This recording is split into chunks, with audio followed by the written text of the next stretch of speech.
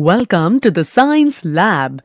Do you know why nylon is used for making ropes, which are used in mountain climbing and in making parachutes? This is because the nylon ropes are very strong and can bear the weights of the climbers and the parachutes.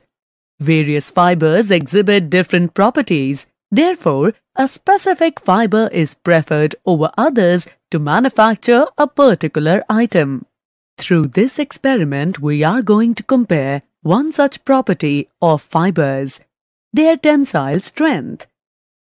The materials that you require to perform this experiment are an iron stand, different weights, pans and threads of cotton, silk, nylon and wool of equal thickness and length.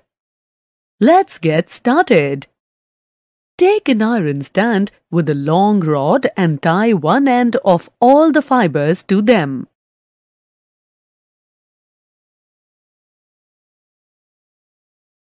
Tie the free ends of all fibers with different pans as shown in the figure. Make sure that the thread you use to tie at the three corners of the pans so that you can tie it to the different fibers should not be of the same material as of the fibers being examined. Now, place a single block of weight on each pan and observe the thread stretch. Keep adding weights on the pans till their respective fibers break.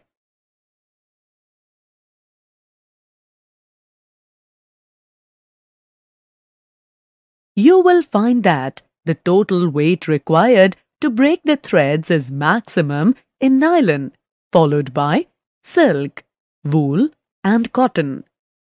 Tensile strength of a material is the maximum amount of pulling force that a material can bear without breaking or getting permanently deformed.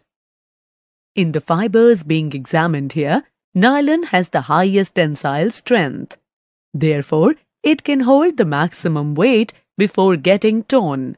This is followed by silk, wool and cotton. You have now successfully completed this experiment.